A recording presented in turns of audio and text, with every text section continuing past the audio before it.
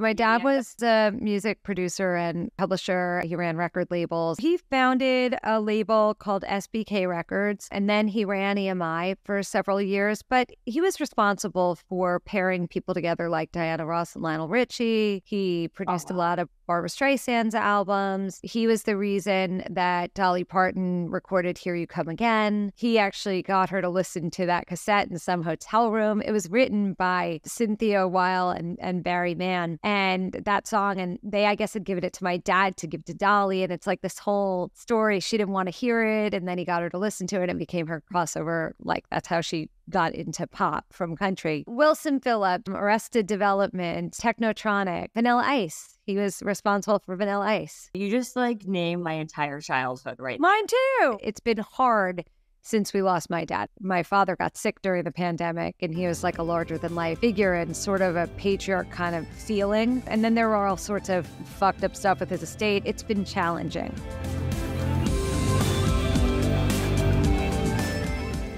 Okay. Even though we didn't start, I don't care. Every time I talk to you or see you, Jenny, you put a smile on my face. I just get a kick out of you. I love your personality. You're just so cute, really. I don't feel all that cute, but thanks. No, you are. And also, I got to tell you, when I was going through all the stuff that you've accomplished, that you've done, I actually had no idea that you're so accomplished. I had no idea you were an attorney. I had no idea that you were like on-air host for all these other platforms. See, okay, by the way, we have Jenny Hutt on Habits and Hustle today. So thank you for being on today, Jenny. Thank you for having me. And I met Jenny, I think, like in like an old life 15 years ago, because I was on your Sirius XM show. Jenny had a show on Sirius XM for like 20 years. That literally just, right? Like it just stopped like a year. Yeah. Yeah, that's exactly when it ended. So I was there for over 17 years, and then my show wasn't renewed in the late fall of 2022. That's right. So yeah. And yeah. Okay, wait. So I was going to say, like, so I met you because I had No Gym Required and I had a weighted shoe, and you put me on your show, and that's how we first met, like God knows how many years ago. Why did they not renew your show? They renewed it for 20 years. I mean, or 18 years. Yeah, I think SiriusXM just went through a lot of changes, and the channel that I was on was taken down in its entirety. So I think they just, yeah. So they've gone through a lot of stuff, but it's fine. Look, it was very hard. It was very sad because it was sort of like really my professional home for so many years, and I learned how to be a broadcaster on that, on their bandwidth. And I connected with so many people because of that radio show. So it was a tough thing to go from that to then podcasting. And it's still not that easy. Like, I miss the day-to-day live engagement that I had with people. And I still, like, now people will message me things on social media. Like, they'll see me post something in a story and they'll be like, I didn't know blah, blah, blah, blah, blah, blah, blah. And I'm like, but I've been talking for the past 3 months about blah, blah, blah, blah, blah, blah, blah on the podcast. But it's it's not the same like regularity, because that was every day and the podcast is 2 days a week, sometimes 3 days a week. Like it's just different. Wow. So I miss that. Well, also, yeah, but so it's also because you had a call-in show for 5 every day. Live, yeah. Which is a whole other beast in itself. Yeah. Like you become part of their daily routine if they're listening to you or calling you. So, by the way, that's a lot. I didn't even realize, like, you have to be, how many hours a day were you doing the call-in show? Yeah, so 2 hours a day. But I loved it. And it was really, I mean, there were parts of it in days that were hard, but it was really almost like a lifeline for me. And my relationship with my listeners was like, we were tight. Like, for so many years, many of them kind of grew up with me. We grew up together. And I went through a lot of life stuff together. And it just sort of kind of kicked off just a rough year and a half from that point. I mean, I lost my dad that year. I lost my job. I lost my dad. I realized that we were going to have to end up selling our house, and we're moving. Like, there's just been a lot of stuff all in one, like, 15-month period. But I don't know. I'm very, very strong and resilient, and for whatever reason, I just keep going. So it's funny that you say like how many things I've accomplished. I don't really feel those things very often. Like I'll have moments where I'll be like, oh, you did that. Oh, you did that. But don't you know that thing that like it's today? So it's hard to look back and think about all the things that I did because I worry about or I think about the things that I still need to do. I know. Well, that's also what most high achievers do, right? They never focus on all the things that they have accomplished, and they only focus on the things that they have not accomplished. Yeah, for sure. And that's usually what pushes and drives forward, right? Because I guess part of it is kind of like you are like I wouldn't say it's imposter syndrome, but maybe it is. Do you ever feel like you suffer from imposter syndrome? Or I don't really. That imposter syndrome it's a quirky little thing when I hear people mention it. And by the way, I wanted to say that I just did Heather Dubrow's podcast, and she was like, I'm really trying right now to do the whole that whole Jennifer Cohen thing with being big and bold, and so she has this book, and I'm saying to myself, yeah, I know she has that book. Like I love Jen, and but it was really cute how even she was talking about how she's even trying, and she's does so much, and she's so accomplished. But I got such a kick out of her quoting you to me. That is so funny. You know what's so funny? You mentioned Heather. I'm going to give a shout out to Heather because I remember when my book came out and I was like, do you know anybody who I should go on? Like what podcast that you know that maybe I should, and I otherwise don't know? You mentioned her to me. And then nothing ever really kind of materialized. And I emailed them too. I said the whole thing, of course. But that happens all the time. Like welcome to life, right? People like, but then what happened was like months later, a mutual friend of mine and Heather's, her name came up, and this girl says, "Oh my God, you have to meet Heather. You guys are like hysterical." We ended up I ended up going on her show. We became instant friends. She's the best. Like fast friends, and we've been like buddies ever since. And I love Heather. So hi, Heather. She's a great girl.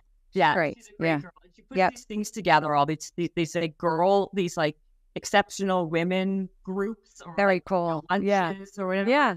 And no, she's amazing. I really like her. So that's funny. I remember that whole situation, but I love that she's even quoting that because totally quoting you. Yeah. I love that. It's important. And then I came on yours also when I was promoting the book. But anyway, so then you started, then you kind of like left Sirius, you started your own podcast. Yeah. How's it going? Like, how does it feel? Because it is so different. Like, Sirius is like a juggernaut in itself, and you walk into a studio, everything's kind of there for you. And then now you're like, you kind of ricocheted into like the world of podcasting. Yeah. So I miss having a team. I really like working with people. I love work. I don't love being a solopreneur or whatever it's called, a solo entrepreneur. So I miss that. I miss working with people to book my show. Like I do everything myself. So I book my guests, I record, I edit, I post, I do it all because I have to. I don't have a budget to hire anybody else. And I think like the podcast game isn't, unfortunately, it's not like a big money maker when you get certain sponsors. Like people will hear ads, just being transparent, like they'll hear ads and think, oh, sponsorship, that's big coin. And I'm like, no. And I repeat this, it's manicure money. If that, like, it's just not and there's no regular pay schedule. So you could do a read from November and see $400 in May. Like it's a joke and it's fine. I'm not like, it is what it is. It's better than not getting $400 from the reads you did in February or whatever. But like, it's not the same as when you work with a network and you're paid a salary and there's a team sort of helping you arrange and do. There isn't, it's me. So when life gets hectic, like I have to remember, this is a priority, like everything's a priority. And so that's hard because I really can't because you take a day off or you do, and people are like, where are you? What happened and why? And it's like, just life, like just life. I didn't, and so, it's not my only, I'm always trying to do more. Yeah, but it's funny you just said also that you do like sometimes one, sometimes two, sometimes three. I find it interesting. I think the podcast world or this podcast space is like the wild, wild west, right? It is. The issue is that the barrier to entry is very minimal. Anybody can call themselves a podcaster and do a podcast. The difference is doing it really well or not doing it really well. And yes, the in between is people don't know that if you want to have a consistent good show, a good podcast, it requires a production, to produce it well, to have a consistent schedule, to hustle for guests. Yeah. And the truth of the matter is you are getting paid those ads that people you're talking to. It's based on your CPMs, like how many downloads you have. So if you're a new podcast, right? Or even like it takes time. Right. Even a small podcast or a mid-sized podcast, you're getting paid very little. It's only when you hit a threshold of a certain amount, I'm just telling it to everybody who's listening. Yes. Then when money starts to come in, you can have 50 ads, but if you're making a couple $100 each ad, I mean, you're right. You're like basically getting maybe a manicure and a pedicure. Correct. And that's great. By the way, those months are really terrific but it's inconsistent. And so you're right. At one point I was doing 6 days a week, 7 days a week. And I was like, the return on this is ridiculous and killing me anyway, like the schedule. And then, so every Wednesday I do a health focused episode. So weight and wellness and sort of the intersection of both. And then every Saturday I do an episode with my sister, and Saturdays with Stacey. You do a Saturday episode? That's a Saturday episode? Saturdays with Stacey.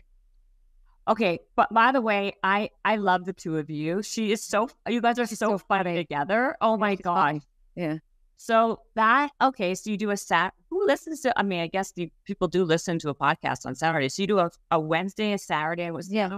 And then the other ones, if I get a pitch. So this is like, if someone says to me, they want to be on the podcast and I think it's worth people listening to, then I'll do an extra episode during the week because I like on a Tuesday or Thursday, but I like Wednesday, Saturday as my regular schedule, and any other content that I put up is bonus.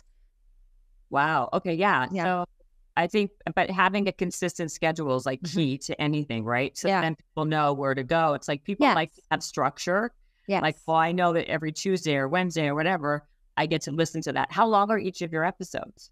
So that too changed because I used to do really long episodes. I was like, I would just keep going because that's what I was used to, long form conversations. And then I sort of wisened up. For me, it's better to keep them in the 40-minute range rather than the 90 minutes range. It's just too much. I mean, some of mine can drone on and on for like 2+ hours, But you don't do them 4 times a week. Like you're measured in how you release. Yeah. And you've been doing it longer. I mean, and it's a different, I think people go to you knowing the kind of guests you have. You've been doing it for years. And so it's more established. And in those ways, I think that's what they're going to get. So they know. So that makes sense. I think so. I think, I think that even though it probably is, again, people don't have 2 hours to just listen to a podcast. It's just a long period of time. It would be ideal if it was shorter because, it's for people to be concise. But the truth is, I'm such a curious person. If I'm interested in something or I want to know, I ask a bazillion questions and I don't want it just to end because, on the business side, it's a bad idea. Like I feel like if I'm not for you, it's not. See, for me, it is. For me, I don't think people are coming to hear me talk to either my sister for 2 hours or talk about weight and dieting and exercising and eating and medications and whatever else for 2 hours. I think there's other people that do that. People come to me for compassion and warmth and humor and truth and sort of the stumbling through life thing. But I go to you for more of an expertise in that kind of the hustle arena or whatever. And I would listen to Huberman for 2 hours. And I happen to love that because then I walk. I'll put on a podcast and walk outside and that keeps me company the whole time. So I like to listen to the very long episodes. Yeah. I just don't think it's great for me to put out the very long episodes. But sometimes I do. Sometimes they're an hour. I try to keep them less than that. So your sister, could you brought her up, like, was that kind of just, how did that even happen? Did because you guys have a funny dynamic, or? I think it's because, well, no, yes and no. So Stacy started doing the podcast when, sounds so fun. I guess I launched it 2 weeks before my dad passed away. And then, and I had lost my job. And then, and so Stacy, I started bringing her on initially to talk gift lists. My sister is the ultimate consumer. She has great, like, she's the best shopper I know. And she has incredible taste, like a perfect eye. And then she also just knows everything to get, like, I'm moving soon, so the packing is hell. And I just said to her the other day, I'm like, I can't, the packing the dishes and the china, and I'm moving piecemeal, like, over the course of 2 weeks. And then there's a move day, but I'm trying to move the kitchen myself because everything is so expensive that I'm trying to, like, whatever we could do ourselves or try to do. Anyway, so I'm like, I'm going to wrap everything in towels. I'm going to do this. I'm going to do that. And she's like, wait, here's what you use to move. These are the dish things. This is this. And I'm like, she hasn't moved. Why the fuck does she know what I need? Like, she knows everything that you can buy. She knows where to buy it. And then it's also, and what is it? It's also the cutest things. So she doesn't just send bubble wrap. She sends, like, plate sleeves that are bubble wrap. Like, she just, I don't know why she knows, but she knows clothing, hair care. She just, it's like she's a savant in that way. Wow. Like, did she spend a whole day just looking for, like, pretty much she could. Yeah, she's so good at that. And so we started with, like, her gift list or the things that her favorite things. And then it just kind of morphed into everybody loved her because she's funny. And she's not funny like shticky. She's not funny like setup punch. She's just innately funny in her delivery of her being. And so people loved her. They love the sister stuff. And we have always lived next door to each other. We're not going to be living next door to each other anymore, which is sad. But there's a lot, we sound alike and then we don't. And we're very different, but we're very alike and we're similarly aged. And so I think people enjoy. I love it. And then we fight. It's not like, sometimes we argue. It's just very normal. And I think that's something people appreciate. No, it's so like, I just caught myself. I think I actually texted you because I caught myself scrolling Instagram one day and I got onto your stuff with your sister. Yeah, you did. That's right. Right. And it took me down a rabbit hole. And I'm like, oh my God, this is so funny. Like, this should be taken on the road because it was so, you can tell it was so natural and just, like, naturally funny when two people, like, know each other really well and, like, bickering and then what you guys talk about.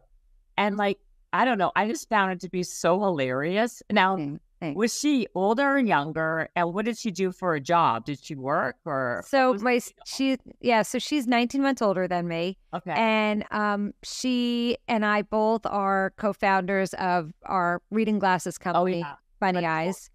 I want to talk about that. So that's amazing. But what did you do before that? So before that, she was a stay-at-home mom. She did go to law school and she did graduate law school a million years ago, but she was a stay-at-home mom for many, many years. And now she's a grandma, which is crazy. She's 2 grandchildren. 2 grandsons are so delicious. Oh my gosh. So why are you moving? Where are you moving, by the way? So, oh wow, this is so, like, it's so weird and complicated, but I'll try to do, so we live next door to the house in which I grew up. So because both of my parents have died. When my mother and father were both alive, it was great. It was like paradise to live here. And then my mom passed away, and that changed the dynamic a bit because my mom wasn't here. My dad still was.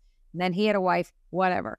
And then when my father passed away, for a myriad of reasons, it didn't feel right to stay adjacent to that property. So we have separate property, a separate house. We just had merged everything in together. So it was like one big family, not that big, but like a little family compound. And my sister's on the other side of the driveway and my dad was in the middle and my brother doesn't live here, but we're all very close.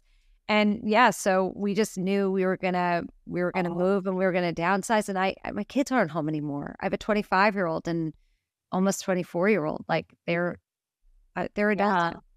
Oh my gosh! Wow. Yeah. Where are you moving? I mean, Close by, just smaller, but close to where I am now. But I have to I have a giant closet here of stuff that I've had to weed through and let go of so many things, and cleaning out a house that you've lived in. No, I've lived next door. So the house I grew up in, I lived in since 1978. And then I've lived here for 22 years. So it's a lot of like unearthing, like everything in our house has just been, it's like, ugh. That's a lot. It's so much on everything. And it's also much like I stare into the house with my dead parents. Like that's like, I don't want to look in that house anymore. Yeah, I don't blame you. That's like a weird, that's kind of would be kind of creepy, right? To do that. It's sad. It's sad. I need to, it's in some ways, it's like I'm cutting the umbilical cord now at 54 years old. Like most people don't live with their parents that many years. There's a lovely thing to it, but then it's also very sad because I was a little too close to my parents, and I see that now. So in a way, as a mom with my kids, I'm very much like I want them to have real independence on every level, emotional, physical, all of that, because I don't want them to feel like I do now. Wow. So wait a minute. Yeah. So do you have a similar, I mean, even though you acknowledge that maybe now and you realize that now, like, are you that, like, do your kids have that same type of like bond now, or, and like, so like, how does your husband feel about you living right beside your entire family? Well, we're not anymore because we're moving, but he was okay. He was okay, but it was hard. It's been hard since we lost my dad. I mean, everything has just been harder because it was like you go to through the pandemic into kind of, my father got sick during the pandemic, and he was like a larger than life figure and sort of a patriarch kind of feeling. And then there were all sorts of fucked up stuff with his estate. It's just been very, very messy. So it's been challenging. Much of the time was really lovely. As of late, it's been challenging. So the answer to the thing about the kids, though, is they have grown up with cousins that are like siblings.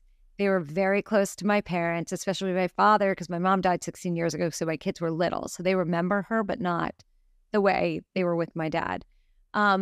But I think that both of them have learned sort of the similar lesson, like it's important to have independence and live your own lives. Close by, like I think I'll always be in driving distance from one or both of my kids, depending on where they are. And I mean, I speak to my kids every day. It's not like, I mean, we all speak every day. So there's still a healthy dose of enmeshment, but we do try to have a few more boundaries because I think for their lives, that's a better thing. So it's really about that. And because if I could put my kids in like a padded room and just watch them, I would. But I can't. They have to, get to live their own lives. And so that's what they're supposed to do. And that's what they're thriving. Right. So, yeah.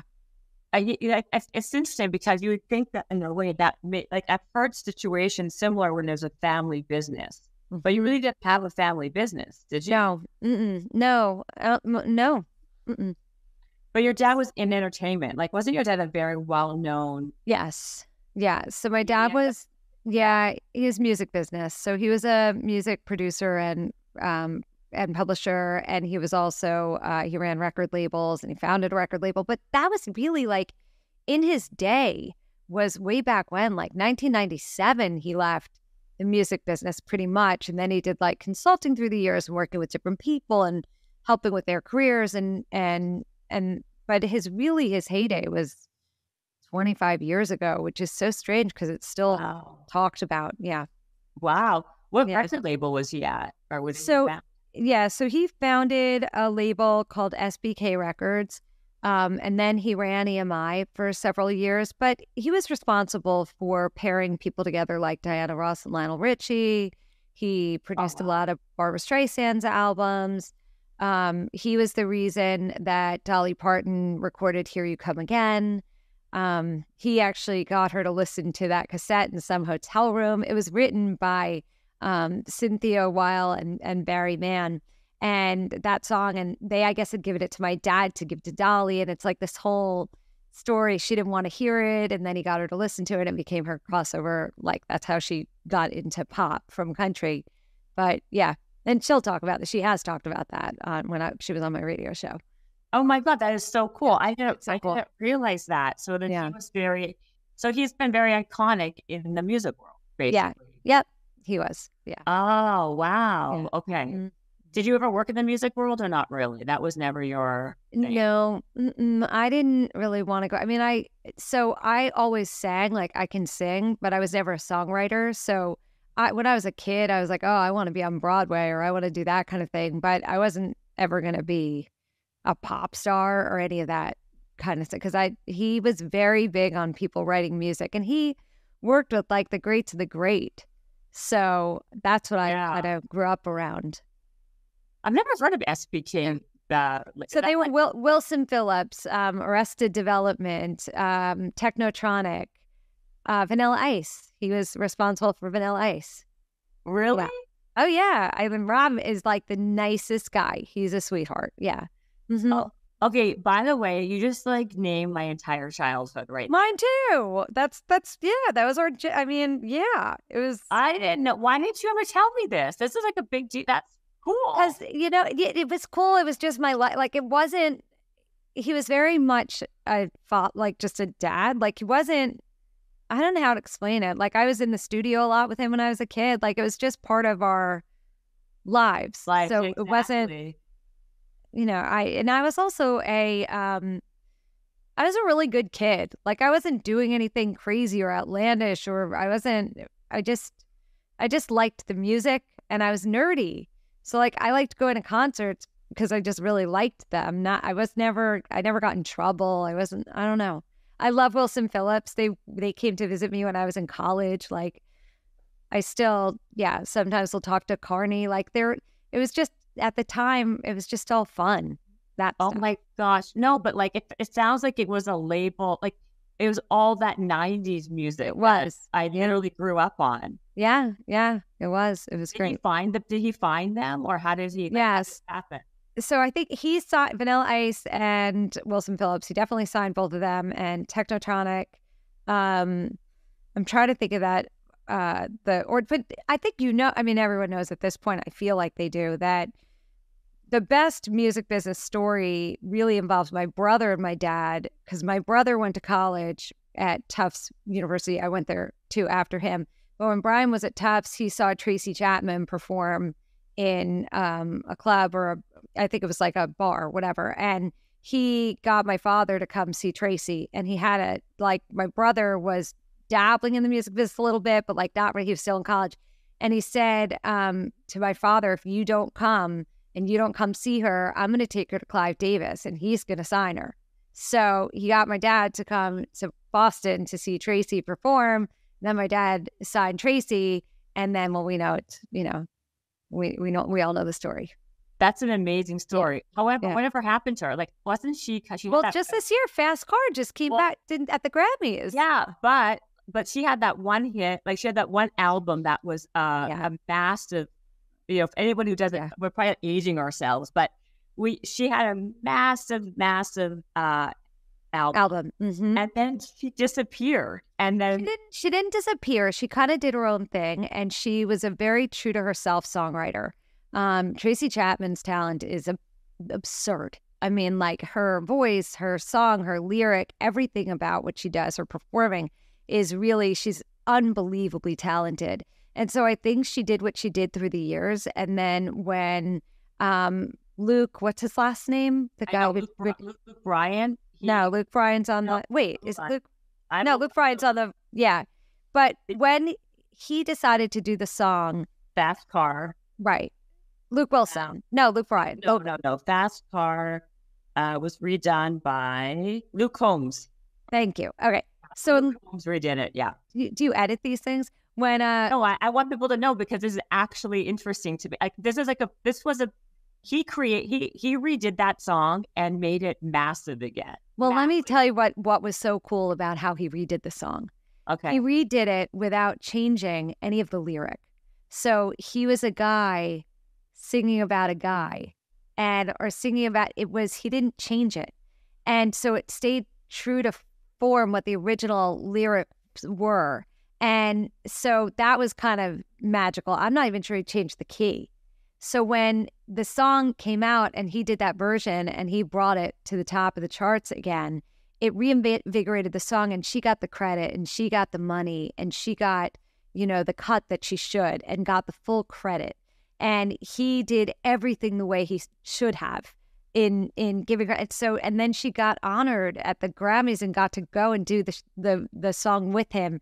And watching her perform was so cool because it was like, she hasn't aged a bit. Like, she was luminous. Like, I don't know, everything. I started crying, hysterically crying when I listened. To me, it was a magical moment. Can I tell you something? You're not alone. I don't even have that close, like your dad found her or my brother. Yeah. Or your brother signed her, but with your dad, I would imagine. Yeah. No, my brother got my dad to sign her. But what I find interesting is even without that connection, the way that Luke Combs created and did that whole thing. Yeah. It was obviously very moving for a lot of people, because I remember watching that, and it was not only was it nostalgic, but he really respected the whole art and process. And by the way, she does look phenomenal. My God. She aged radiant. Beautifully. Didn't beautifully. She? Yeah, radiant, gorgeous. Yeah. And she sounds incredible. Like she sounded just as good today as she did back then. Yes. And he was such a gentleman. Like, I remember thinking to myself, wow, this is such a gentleman. Like, he really was very gracious in how he performed the song, how we did the song. Yes. But what's so interesting to me is that just shows you that when something is really good, it does stand the test of time. Timeless. Because that song became a #1 song again 25 years later with another artist. Yeah. It was and he didn't change, like you said. He kept it very pure to what it was. Yep. I found that to be amazing. Not to make this whole episode about Tracy Chapman. That's okay. But I will ask you another question. Like, because she was such a talent and she had that massive album, why was there not a follow-up album? Do you know? She had a follow-up album. She had other albums. But it didn't.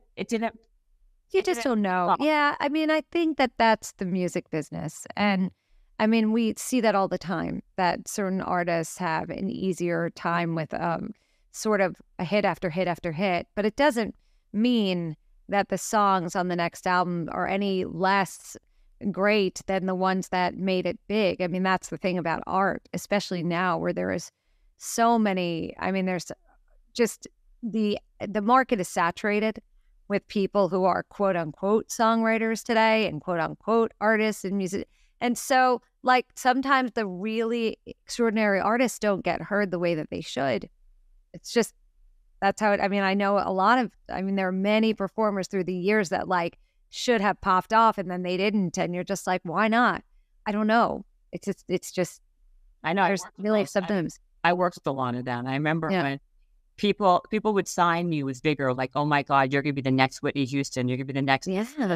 And then they get dropped after, and because of the shift and change in executives, people change. And the truth of the matter is, like, the people who are the most well-known are never the most talented. It's like it's a plethora of reasons what makes them hit. Like all the best music are the ones that are kind of obscure that you don't even know about to this day, or think about some of your favorite songs from growing up, or some of the things that like may not have been mainstream or may not have been like what everybody listened to, but you just loved that song, loved that performer or that performance. It's just what speaks to you. And I don't know, you're right. It's a different world altogether. I mean, that success is different now, and how people and I'm sure they say this to you all the time. I'm sure people come to you and they're like, well, Jen, how do I launch a podcast? How do I make a podcast? How do I do this? How do I do what you're doing? How do I get signed by someone? And I don't even really think that's a thing anymore. I mean, I think you have to, like, a perfect example is this Risa Tisa, who did this whole thing. Do you know this story where she talked? Okay. So there's like 100-part or 80-part or 90-part TikTok series by this Risa Tisa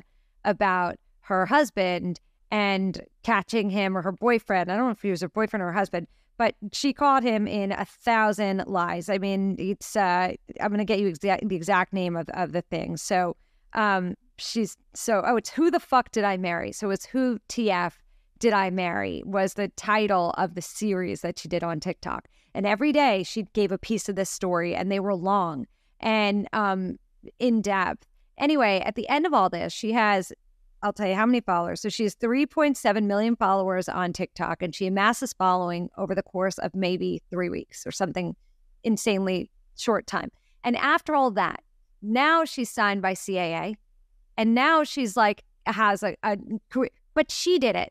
And I explained to people, I'm like, the way you get an agent or the way you get a gig or the way you get this or you get that is you have to start doing. Like, it's not nobody. It used to be that scouts, talent people would see you somewhere and they would, By the way, Jenny, this is like a conversation I have. Not only do I have it daily, I have it hourly. Yeah. Because at the end of the day, people don't want to do the work. Correct. It's crazy. Right. They don't want to do the work. They look to the outside and feel like, okay, I am going to manifest this, but without the hard work, you're not manifesting shit. Right. Dude, I think we talked about this the first time we spoke on when you were on my podcast. I get so incensed and freaked out by that because I'm like, first of all, and I see it in myself. I see when I will complain about certain social media things and I'm like, well, I don't really feel like making a video that looks beautiful, that involves my editing, that I have to now place my baked potato over here and make sure it's like so and do this and do that. Like, I don't want to freaking do my whole day anymore online. I don't. And so my numbers are going to reflect that. That's on me.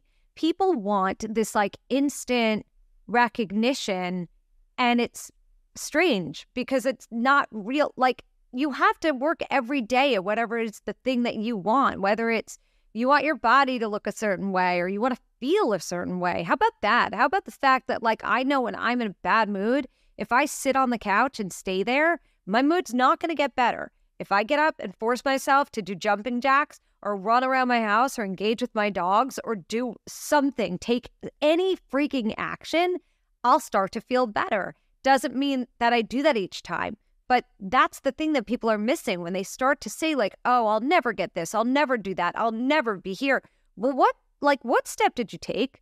Because you're definitely not going to be a superstar the first week that you've started posting your YouTube videos with your 4 subscribers. It doesn't happen like that. It might take you 2 years, but it's not ever going to happen unless you take those 4 subscribers and start making content that's directed toward them or subscribers. By the way, it goes into any piece of life, anything in life. I feel like there's no one's coming to save you. No one's going to do the work for you. Right. Even again, like, I'm now signing this whole a couple different things, just to kind of, I don't know if you remember this, but do you remember me telling you last time that this podcast was signed to be a TV show for NBC many years ago? And yeah, it was a signed TV show, and it sat there. And I thought to myself, once I got this thing signed, okay, I'm off to the races. Okay, great. I'll have a production team, and they'll pay for the fees, and I'll help me get the book, the guests, and it was smooth sailing. Well, that was a total, that the wool was definitely pulled, over my eyes, because that is absolutely the antithesis of what actually happens. What happened? It sat there longer and longer and longer, and nothing happened until a year turned into a year and a half, almost 2 years. And I'm like, what the fuck? Right. This is ridiculous. I'm going to just do this as a podcast, and I'm not going to let someone else tell me what my debt price could be. Let's just see what happens. So I just started doing it myself.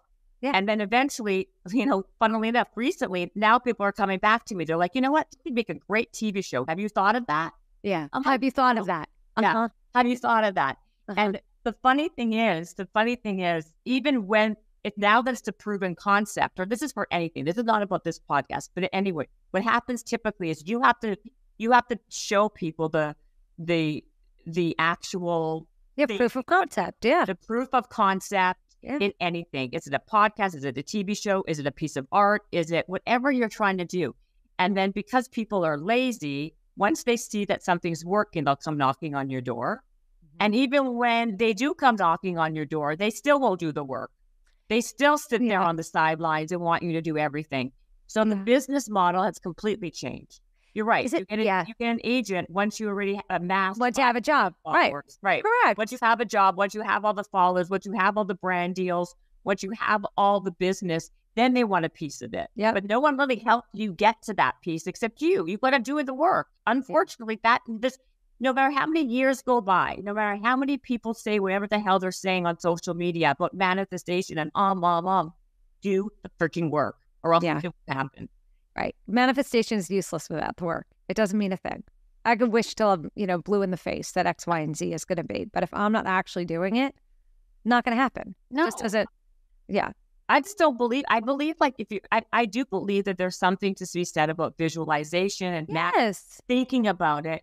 But then while you're thinking about it, what are you doing? What are you applying in actual physical state, in the physical state? That's the thing. Make it happen. Yeah, look, it's sort of like how we talk to ourselves matters, right? So you tell yourself you're a loser every day, you're probably going to feel like a loser. And I'm not saying that I call myself a loser all the time in my loser moments, but in my core, I don't actually think I'm a loser. We all have those moments of like negative self-talk. But I guess if you are taking steps toward the thing you want in your brain and talking to yourself in your brain and doing that like manifestation work, and then at the same time actually either putting pen to paper or taking the steps outside or making those calls and sending those emails, I know it's hard.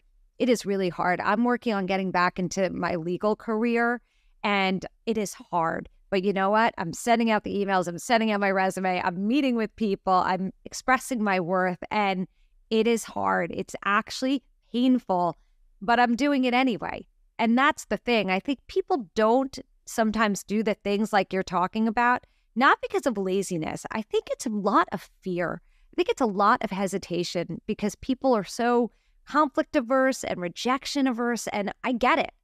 Who likes the feeling of any of those things? But I don't know, without them, like, what's the worst thing that happens when someone says no to you? It feels shitty in the moment. Like, you're like, oh God, someone doesn't like me. It's usually not about like or whatever, but it feels that way. But if you don't, I don't know, you got to learn to weather that, and you have to try. Because if you don't try, then none of those things that you're like wishing and hoping for are going to happen. None, zero, nothing. You don't try, you don't get. Listen, I believe in two things. I say, do it even when you don't want to. Yes. And what is the worst that can happen? I live by those mottos. I say it all the time. I talk about that all the time. I live that all the time. Half the shit I do, probably more than half the shit I do. Do you think I want to be doing it? No. Oh, I don't want to do it. But I get it. Right? Like, do you think I want to be working out and running on a treadmill when I don't feel well and I'm tired? And no. But if I want to get the result, I don't think about what I have to do. And I think about what I feel after the fact, not what I feel like before the fact. Yeah.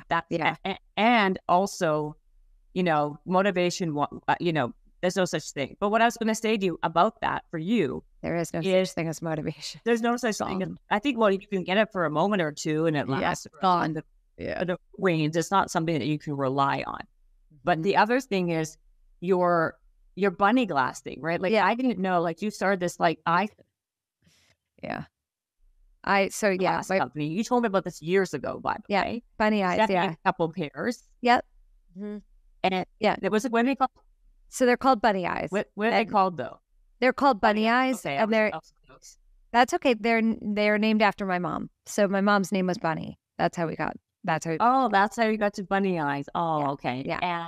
And they are, they're the first wearable, tiltable, and flippable reading glasses. They're patented and they're really cool. And we invented They're really cool. But I want to explain this, why I'm bringing this up. It's on the segue into like what we just talked about. You started this in 2017. Mm-hmm. Well, we launched the brand, yes, but we launched the brand June of 2018, but we started the talks in 2017, But then I just saw you on Shark Tank 8 months ago. Mm-hmm. So when did we actually do Shark Tank? So we did Shark Tank. So here's the story. So I had this idea to make reading glasses that you could hold in your hand, because when I would get my hair colored, I had perfect vision until I was 44 years old. When everything got blurry and I couldn't read. I needed readers. I found it really annoying that every time I got my hair colored, I couldn't wear them because the color would go on the sleeve of the temple rather than on my hair. And that annoyed me. So I was sitting with my sister. We were at the beauty parlor and she looked annoyed too. And I was like, why are you annoyed? And she's like, because I can't read while I'm getting my hair done. I was like, wait a minute, stop. No. So we start Googling, we look them up. They don't exist. We have a mom that she knew from school who was in the eyewear business from her kids' school. In the eyewear business, I reach out to her. I'd go to her at a diner. I bring glasses that I made with chopsticks that look like this. And I'm holding a pair of bunny eyes where they're in that position where the temples are down and you could hold them in your hand. And so Andrea, our partner, was going to China like a week later. She ended up going to China and coming back with a prototype of these wearable, tiltable, and flippable reading glasses, which again, you can wear them. You could tilt the front of the frame so you can make eye contact with someone, then also read on your phone, and you can hold them in your hand to get your hair done. Or if you're on your side lying in your bed sleeping, one temple is down, then the temple doesn't dig into the side of your head. They're very, very cool for reading glasses. So company does great year 1 and year 2, and then year 3 was the pandemic. And then our dad got sick, and my sister and I, like, the way we talk about it is we failed our product. Like, the product didn't fail us, we failed it. And so that plus the supply chain issues, because that's the other thing. Like, I believe in owning what you've done wrong. And so that we ended up going to Shark Tank because we needed the help. It wasn't, prior to that, we didn't feel we needed the help, and the company did really, really well. But the sort of reboot and growth of it required, we felt, a shark. And so, yeah, we applied and went through even that, by the way, because people are like, can you get me on Shark Tank? And I'm like, what? Like, people message me and be like, how did you do it? Can you get me on Shark Tank? I want to do Shark Tank. And I'm like, okay, good. So totally apply. But let me just give you the heads up. When you apply to Shark Tank, it is a rigorous process to get on the show. And you don't even know whether you're going to be on the show and have an air date until right before it airs. You just don't know. They don't let you know till 2 weeks before your actual air date. So we shot it in June and it didn't air till mid-November. So you just, and you do the whole thing. It was like 15 weeks of auditioning, 13 or 15 weeks of auditioning to get on the show. You audition for it? Well, you audition meaning the company. So you have to give them the due diligence that they do is incredible because it's real. They're not like, the sharks don't know anything about the people walking into the tank. So like, it's all the production that vets the companies, and they really vet your brand. You send your financials, you send your story, you make videos for them, you make several videos for them. You go back and forth with your story. The only scripted part of the whole thing is your pitch at the beginning. It's all actually what goes on. I mean, they edit it after the fact, but it's a very real, serious process. So you have to be prepared to do that. You have to be prepared as a company to do that. So we were. So you sent in your financials before you got the deal? Oh yeah, you have to. Everyone has to. Because don't they do the due diligence after they decide to do a deal? And then if a part of the financials? Yes. But you look like an asshole, and then you're not going to have an air date. If you go into the tank and you're in there based on lies, and then you make a deal, and then the shark and you're discussing the closing of the deal, and everyone's looking at everyone's stuff, and it's all fake, or you've like left out some material information, then they're not going to air your segment because you're a liar. No. But what I'm saying is, so you have to expose everything about your company even prior to even getting a deal. Yes. You don't know you're going to get a deal until it happens in the tank. No, you mean be getting on the show? Listen. Why I'm asking you this is because a lot of people I know who've gone on the show, they got a deal, right? And then the deal, for one reason or another, never went through. Based on due diligence, based on all these other things. Yeah. So that's what I'm saying. Like, if they already had all this information initially, like the financials and all the other due diligence that they're asking for, quite frankly, why would those deals then dissipate and not go through if they really actually have the information? Because they might have a more of a surface level information rather than the how the company operates as a company, what the partners do, or who does what, or how it actually runs. So due diligence when you're going to partner with someone goes deeper than the initial all about the company. So they just want your surface level finance. Yeah, they want your number. Yeah, they want your financials, like your, yeah. How much did you sell prior to being on the show? How much did we, how many? So we had done, I think, something like over $5 million in business for 4 years or something like that. So we did really well. Yeah. Yes, we did. But then we sold that many glasses. Yeah, to make that much money. Yeah, that's gross sales. That's not what you get to take home. We're back to the manicure money issue. But Whoa, are you kidding me? No, our company did great. It's a great product. That's why I said we failed our product. It's a great product. Hold on a minute.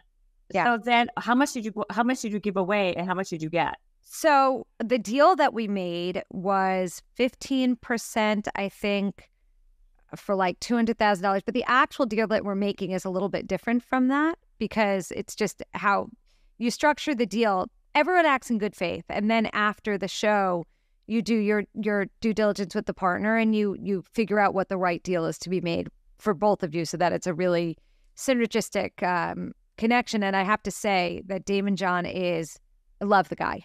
I love the guy. He is just stand up, cool, great character, family guy. Like, we had a dinner with him, two of his daughters, like his right-hand person. Like, he's just great. He is lovely. He's warm. He's smart. I can only say really incredible and really acts in good faith. Like, he, even before we were as entrenched as we are, was like setting us up with people to meet, to add with distribution, throwing this idea, hooking us up with that person. Like, we are very lucky that he's the shark we partnered with.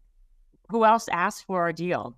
So no one, but they came, like Lori was really funny. And I actually emailed her after thanking her because and they edited down a lot of it, but like in the tank, she said so many good things about the brand. And then, and actually what was on it is she was like, she called it a better mousetrap. Like, she acknowledged like that they're better than every other reading glasses because they just do more. They just do more. So why not have something that gives you more than what had been available prior? So people can check them out at bunnyeyeswithaz.com.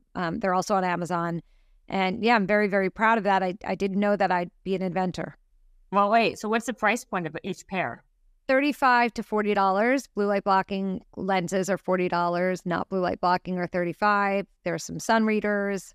So wait a minute. Yeah. I thought this sounds to me like a perfect QVC. I don't know. It wasn't product. And she didn't to make a deal with you? I think she just did it. I don't remember what her reasoning was exactly. I gotta go back and watch. But yeah, no, and also Mark and Kevin didn't think he could help us because he thought that anything he could provide we'd already done. And Mark sort of thought that too. And Daymond saw a path that he thought he could be helpful in. So, I mean, very few products or people go in there with a $5 million, sale. Over the course of the years. Yeah. But it's not, that's not how but. No, but that's, yeah. I mean, it's proof of concept. It is total proof of concept. Exactly. And it does do so many different things. So I would think it's a unique product. You've done well. Like, when you just said that number to me, I was like, what? Like, I thought you were going to say like that. I thought you were going to say like 50,000. Yeah. But I don't know how, I'm not a good marketer. I've never been a great marketer. So we need people who are sort of talented in that way, in ways that we're not. How much did you put into the company to make $5 million? How much for ours? So we each put in, I think it was $100,000 we put in as a group to launch it. Okay. And self-funded, still self-funded. Yeah. How were you marketing them? Obviously you say you're not a good marketer, but obviously you have to be somewhat of a good marketer. So I gotta tell you, dollars of it.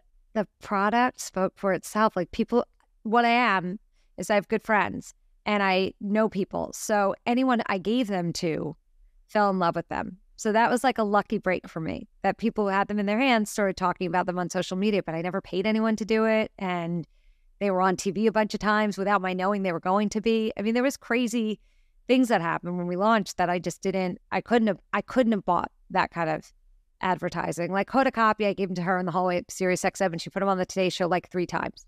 And I had no idea she was going to do that. And it was incredible and kind and generous of her. And I had no idea she was going to do that. So Right. Wow. it was moments like that really helped our brand identity. And so, and then people like Adam Glassman really wanted to help me, and he is Oprah's creative director. So Oprah Magazine had done a feature on us at one point, and just people who saw them fell in love with them because they were cool. And so that was an easy, I guess, for those people. They wanted to talk about them because they thought they were so cool. Like Deborah Messing got a pair and freaked out about them and talked about them, like that kind of thing. And it was really nice. Kaylee Cuoco did, I know Chelsea Handler loves them. Like people who love them, love them. That's amazing. I love that so much. But I want them in everyone's hand. Like I want them in, across the country in just because I think they're really useful. No, I love that they can do all these things, especially when you're in bed. And then when I get my hair, it's so funny. You said I was getting my hair blown out, I think, a couple of weeks ago. And I have to always take off my glasses. Correct. And I'm like, oh my God, if I had this would be so amazing. That's the point. That's exactly right. So that's So what is he going to do for you now? What is Damon going to do now? Well, he has a bigger reach than we do, and we're strategizing some things with him and his team and different opportunities that I can't speak about yet. But we're just going to blow this thing up. That's our goal. That's true. When will we see more about, like, when will you blow it up? Like, is there a trajectory? Well, we've been doing really well since we were on the show. And then and this is the thing about business, like we just got new models and they are so gorgeous, but something was like wrong on the production line. So certain things have to be fixed in them. And it's like, you always have to deal with all different issues when you have a business. It's never just smooth sailing. It's never just like everything is as you planned it to be. And it's like we were talking about, every day there's something that might require some sort of focus and attention, and you can't do anything anymore thinking about the short game because there is none. Like it just doesn't. Yeah, just doesn't. Wow, that's so exciting, Jenny. I'm so happy for you. That's so exciting. It'll take time, but that's okay. That's what it's supposed to do. It's a really fun and exciting opportunity at your fingertips right now that you're working on. Mm-hmm. Oh my God, I'm so excited for you. Thanks. No, you're welcome. All right, Jenny, I'm going to wrap you up now because like we were just talking about the podcast, and I'm like, oh shoot, here I am. I'm now going over and over and over, and I know that I was like trying to keep it at least to an hour. You're so funny. Yeah, but this is what I do. I'm curious and ask a lot of questions, but everyone go check out, what is it called? Bunny Eyes? Yeah, Bunny Eyes. Bunny Eyes with a Z, bunnyeyes.com. Mm-hmm. And listen to Jenny Hutt. Go see Jenny Hutt and her sister Stacy. But what do you call it? Jenny Hutt podcast, right? So it's just Jenny with Jenny Hutt. Oh. And wait, it's just Jenny still? Yeah. Okay, because her serious show is called Just Jenny. Correct. So I kept that. So it's Just Jenny with Jenny Hutt. And yeah, Saturdays with Stacy on my Just Jenny with Jenny Hutt podcast are really fun. I also have a Patreon where I post all the videos. That's just patreon.com/Jenny Hutt. But yeah, you could get the podcast wherever you get your podcasts, and it's fun. It's just, it's good. You do Patreon too? Yeah, well, I mean, I'm trying to, support the podcast somehow. It's not great, but I'm trying.